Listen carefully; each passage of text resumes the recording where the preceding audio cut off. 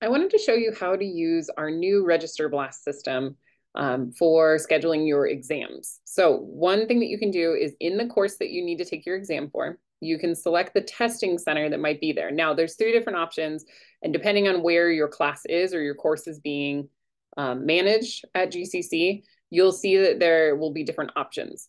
So you could be having the Math Center, which is Math Solution. You could see Testing Center, which is going to be the North campus, and then you see Testing Center Main. So depending on where your class is or what modality your class is will depend on which one your instructor has given you access to. Regardless, you're going to click the one that your instructor has given you access to, and then you're going to see a new page appear. Now, it'll automatically have your name and information, your email address here. You'll also see the exams that need to be taken. So let's say that we need to take this test exam. Now, what's nice is that you'll already have pre-populated information here. So you'll automatically see your course here, you'll see your instructor and the test name. You'll also see that you can schedule the dates of your exam. So I can pick a date for my exam and I can pick a time in 20-minute increments. So let's do an 11:40. It'll say who's taking the exam. Now it'll pre-populate your name, your first name, your last name, and your email address. You will need to enter in a phone number.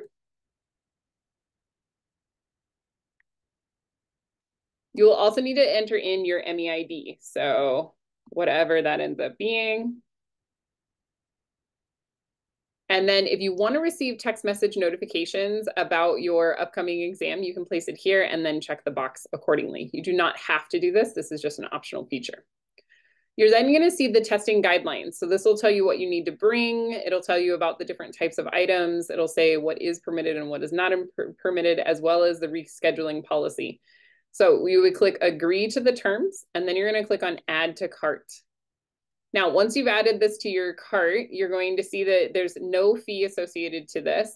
And you're just going to go ahead and hit complete registration. Now, if you wanted to schedule another exam at the same time, you could hit add another exam, but ideally you can do these one at a time and hit complete registration.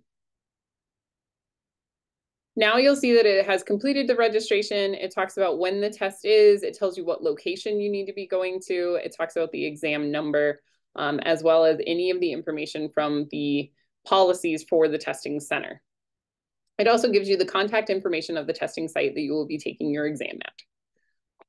I hope you found this video helpful in creating your exam appointment with the different testing sites at Glendale Community College.